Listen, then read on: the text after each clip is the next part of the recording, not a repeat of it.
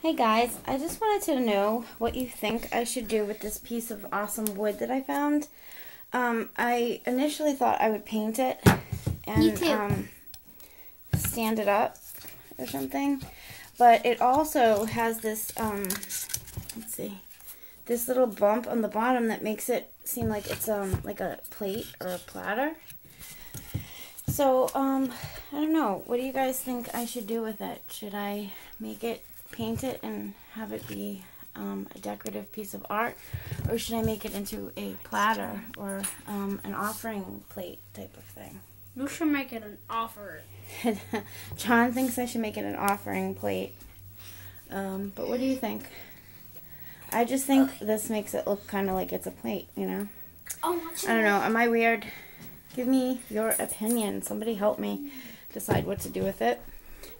This broke off of one of my soup ladles, and to me it looks like it reminds me of the womb of the mother, so I kept it.